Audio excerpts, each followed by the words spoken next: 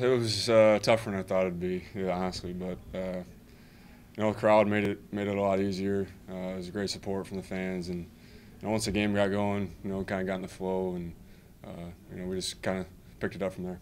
It was tough, but I mean, I think those things happen, and things are bigger than basketball. But we were right there in the game when things got stopped, and we just wanted to pick up right where we left off, and we came out a little bit sluggish, but I thought we picked it up in the second half and played really hard second half. We shared the ball really well.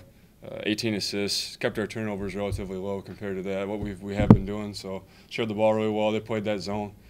I like zones. I had a good year against zones. So yeah, it was a lot of fun, and to do it on senior night was special.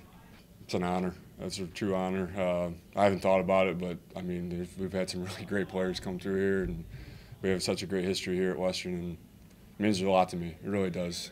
Just kind of unspoken communication. Everybody's a little down after the loss, but I believe we play them again Monday, so we're not going to hang our heads for too long, and we need to. Me and Josh are going to lead this team, and it's hard to beat a team 2 out of 3 times. So, I think we got a young team. I think we'll be able to bounce back.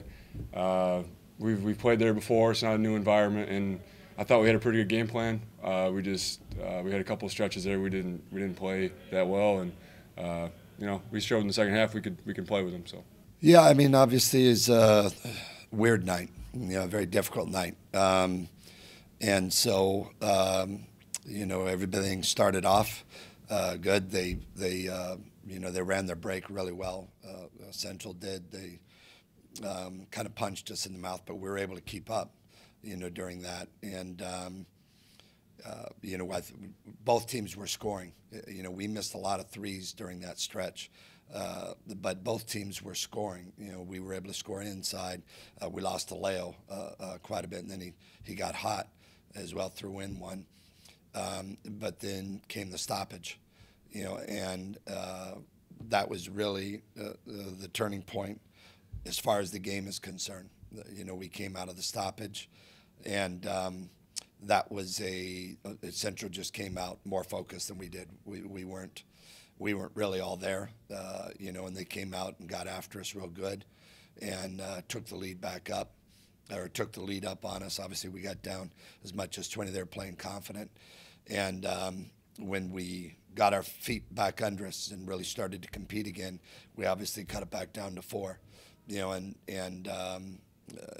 but it was too big of a hole to dig out of, so it was a really strange night. Last year, we went through the shooting situation up at Central, and that delayed the game for a day, and then today, we have an unfortunate situation up there, and then today we have the unfortunate situation here with the official.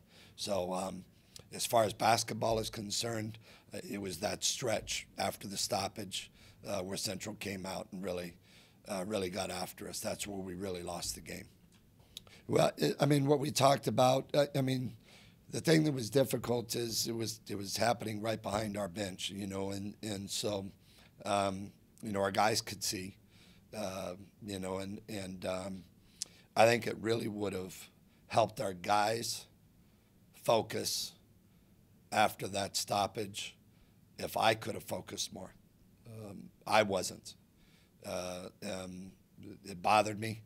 Ed, that's the official, had tugged on my pant leg, when right before he went down, and he called out Hawk, and I talked to him briefly. He got dizzy, and obviously from there, they were able to work on him, but I was not overly with it, and if I'm not with it, it's probably difficult for the kids to be with it.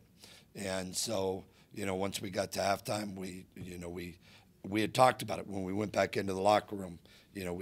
During the stoppage, I'm talking about, we talked about it, said, hey, here's what's going to take place. We got to be ready to play. And we came back out, and like I said, Central was just in a better place. They were in a much better place than we were in terms of being ready to play, and I take responsibility for that. I take full responsibility for that, because my focus was not great during that time. And if my focus isn't great, or if my intensity isn't there, a team feeds off of that, I think. So I take full responsibility for that stretch where they took off on us. Yeah, I mean, he's been so reliable, and we ask him to do so much. Obviously we just don't have a lot of bullets in the gun, when it comes to offensive weapons right now with the 3 kids that are out. And so, Seth has had to take, that's what makes this even more impressive, is that people know it's coming. They know we have to go to him. They know that we have some offensive weapons that are good, but everything plays off of Seth. Some of the playmakers are the ones that were gone, Jason and Bryce and Brandon.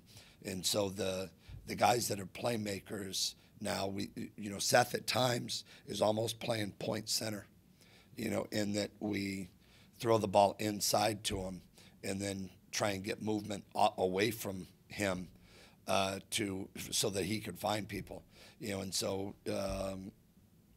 looking down here, yeah, he had 3 assists tonight as well, to go with it, and he probably could have had more if we had knocked down some shots, because he found some guys away from there. He's just, right now, he's doing it all for us, offensively, rebounding, defensively, and he's such an intelligent player. So happy to see him having this healthy senior year. Certainly not what he wanted to do record-wise, but he knows why he's going through it. He knows the difficulty, that he's at. And, I got to say this, while we're doing this, what Josh and Seth, it's in there. I'm talking about both of our seniors here. What they've been able to do with those other 3 kids being down. They've handled it, and so they're dealing a lot with first-year players. So 6 of the 11 are first-year players that are now playing.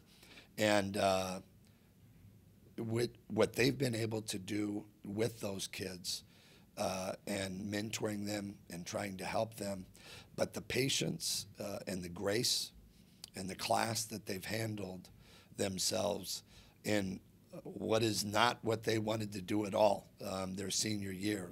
They thought they would be playing with more veterans than what they have. And the grace that they have pulled this off with, the class, and the mentorship, the way that they have shown themselves, they've showed a lot of freshmen how to be a Bronco, through this all, how to handle this, the tough times here.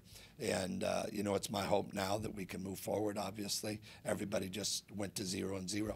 Everybody reset tonight. And the conference tournament is here, which is the 3rd part of the schedule. We talk about it all the time. You have, there's three seasons. There's the non-conference, then there's the conference, then there's postseason conference tournament. And it's, we turn around and we're pretty familiar with the team we're playing on Monday night, because we just got done playing them. So we got to go back up to Mount Pleasant and play these guys again. And I told the guys it's kind of like a playoff series. You win a game, you lose a game, whatever it is, you turn back around, you play them again. So we'll go back, and I think that the guys are looking forward to playing the game, for sure. And they felt a lot better, the way we came back, and feel okay about themselves, knowing that they could come back. We did the same thing up there before they got out on us, and we came back, cut the lead as well. So should be a good game, and it's Central Western in the conference tournament, and I'm sure Josh and Seth, would love nothing more than in their senior year to be able to continue on to Cleveland.